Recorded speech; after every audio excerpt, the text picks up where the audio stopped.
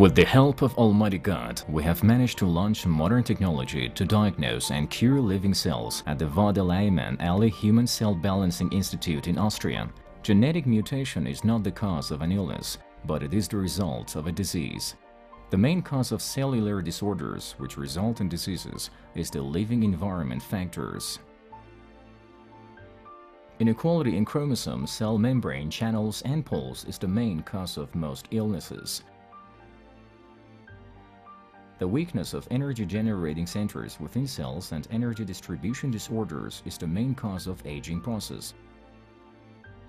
Chromosomal inversion and their rearrangement during cellular division is the main and real cause of all cancers. The only certain cure for cancer is to stimulate cancer cells to commit suicide. For the first time in the world, we have found a new way to cause cancer cells to commit suicide using bioelectrotherapy. By this way, we have succeeded in curing advanced and incurable cancers in animals and humans. And at this place, we have cured advanced and incurable cancers for the first time in the world.